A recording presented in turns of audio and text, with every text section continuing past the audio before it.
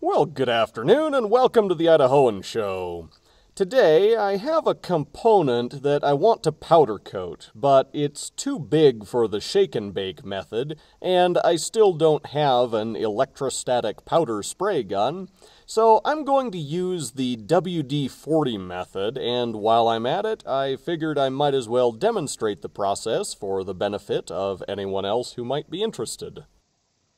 Now, the item that I want to powder coat is a fairly complex shape, and it's made out of aluminum. Some of you may recognize what this is, but its function is really not relevant for the purpose of this video.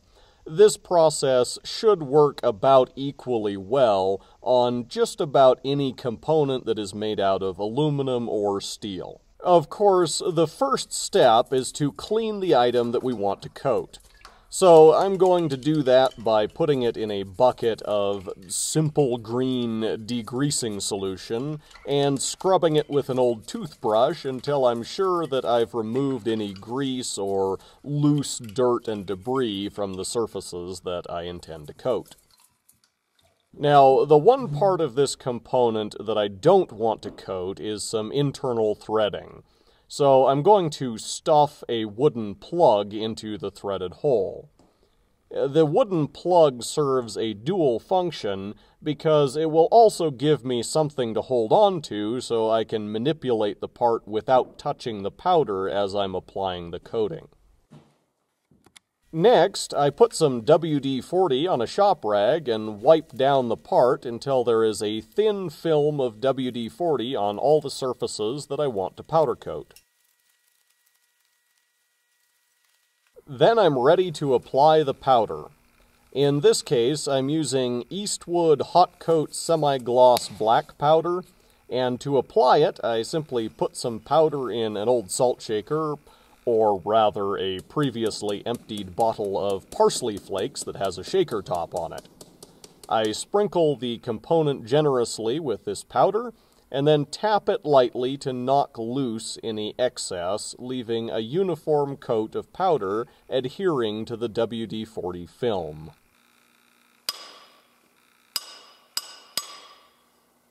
It looks like there were some areas that I missed with the WD-40, so I'm going to put some WD-40 on a cotton swab and go back over the areas where the powder isn't quite sticking.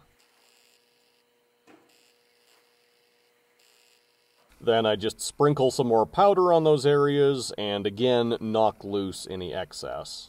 Once the part looks like it is uniformly coated all over, I place it in a toaster oven, resting on a sheet of non-stick aluminum foil, and bake it at 400 degrees Fahrenheit for about half an hour. Now the part has been baked and had a chance to cool.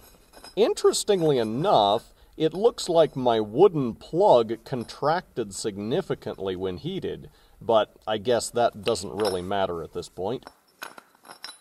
What does matter is that the powder coating is now fully cured.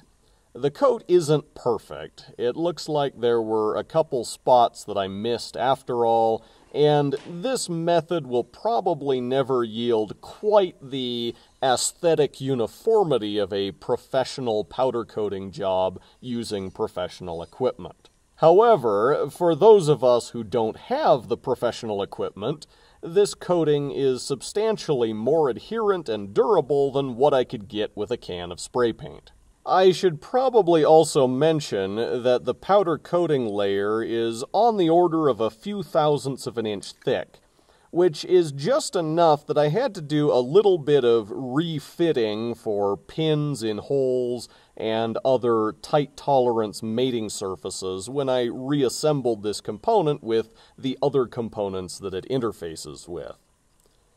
In this case, the required refitting was minimal and very easy, but depending on what you're coating, this might or might not be an issue, so it's something to be aware of. Anyway, I hope you found this demonstration helpful or at least entertaining, and until next time, thank you for watching The Idahoan Show.